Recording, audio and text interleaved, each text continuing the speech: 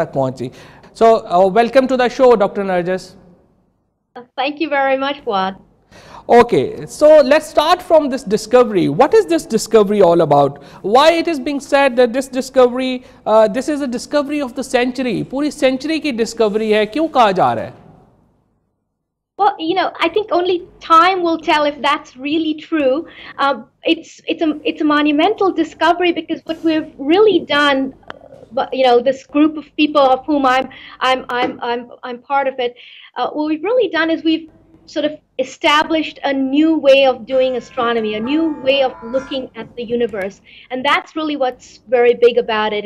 It is that suddenly we'll have a way of looking out into the universe that we haven't had before. Okay, so just tell me that how it affects the way we think of the world.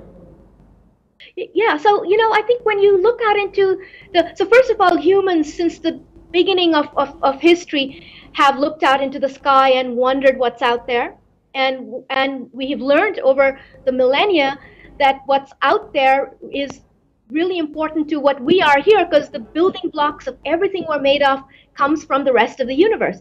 So when everything we know about the universe so far, most everything comes from light. We point our telescopes when we collect light. We collect light from the stars. What we're doing now with this discovery is we're saying we don't only use light, we also use this other messenger, this carrier of energy called a gravitational wave.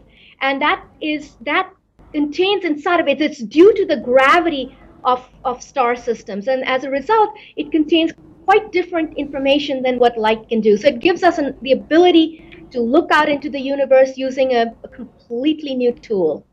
Okay, Dr. Nargis says in Pakistan there's quite a hype about you and everyone wants to know more about you. So I would like to start from your birthplace. Where really you born in Karachi? I actually was not born in Karachi. I'm told I was born in Lahore. Oh, you was born in Lahore? In Karachi. Oh, you was born in Lahore?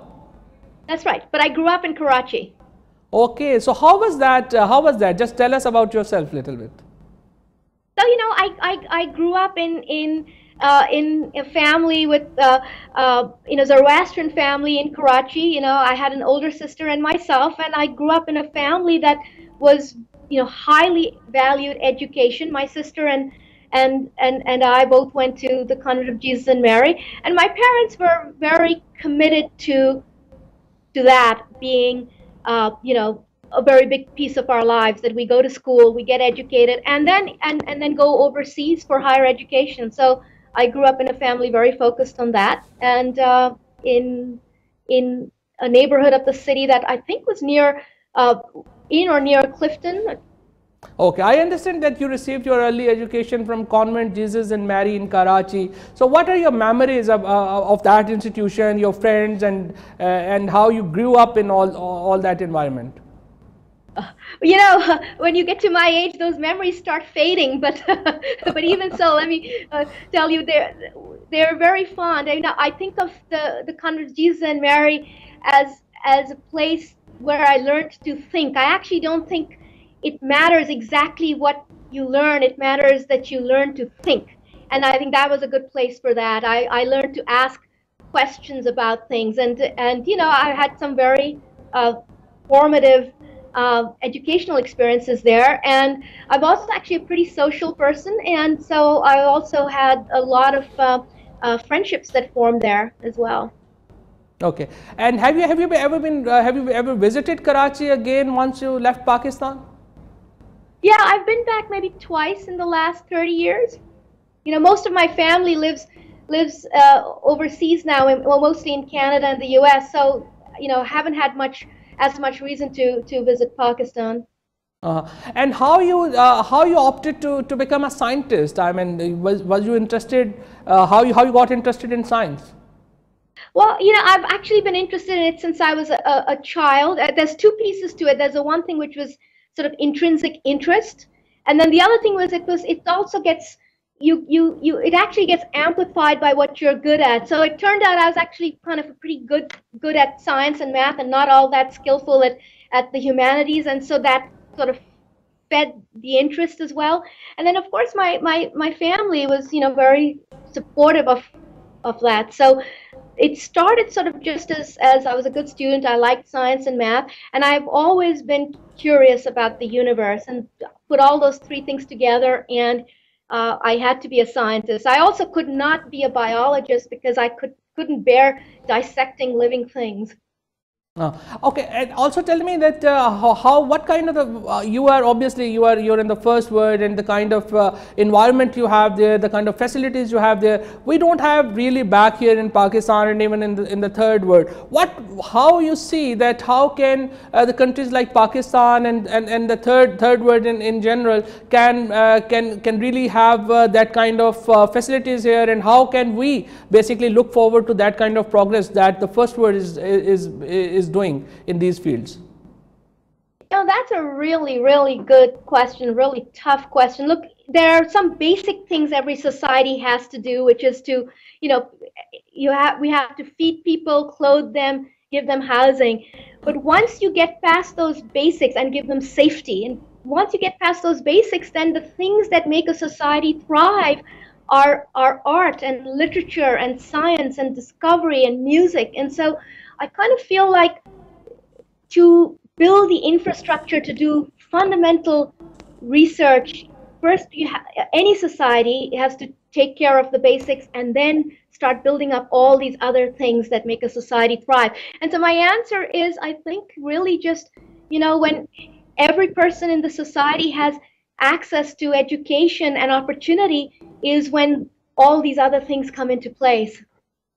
Dr. Nargis, after your success, you have created a stir in Pakistan, and now many girls must be looking for their career in science. What will be your advice to them?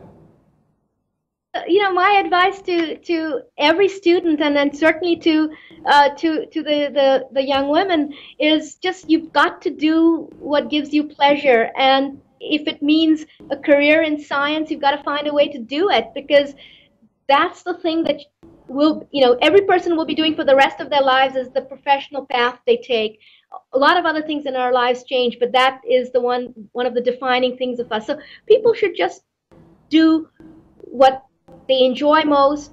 And I think for all of society, whether it's in Pakistan or elsewhere, we have to create opportunities for young girls to do what they're good at and do what they love to do. And there's a scientist in every child, and we have to cultivate that sense of wonder. My question is that what are your own personal goals? How you are now looking forward to what kind of projects you will be undertaking, and what are your personal goals? So with this discovery, we've only just peeled away the first layer of the secrets that the universe wants to whisper to us. And so for me, I actually am going to continue working on these detectors, the LIGO detectors that were part, that enabled this discovery. And I'm an experimentalist. I actually like to design and build things, and so I'll continue to work on improving those detectors so we can actually make discoveries farther out in the universe, look at fainter objects, etc. So yeah, for the future of this field is bright, and I'm excited to be part of it. Okay, Dr. Nargis, आखिर में मैं आपसे ये पूछना चाहता हूँ कि अभी आपको उर्दू आती है थोड़ी बहुत? No, I followed everything you said. I'm not even going to try to answer that in Urdu. I told you before, if I talk in Urdu, your news show will turn into a comedy show. नहीं, हमें मसला नहीं है. अगर आप कोशिश करना चाहें उर्दू बोलने की, तो आप ज़रूर कीजिए. I'll say, the thing that I feel most sincerely about the response that people in Pakistan have had to my participation in this discovery. Shukriya. My question is that, is there any possibility of your visit to Pakistan in near future? Sure. I haven't made any plans, but of course it's possible. So in the last, would you like to? I would like a message from you in Urdu for all the Pakistanis. Look, I'll have to do it mixed in mixed language. Yeah. You know, for all your interest in this discovery and your support of my participation in it, to all Pakistanis, बहुत शुक्रिया.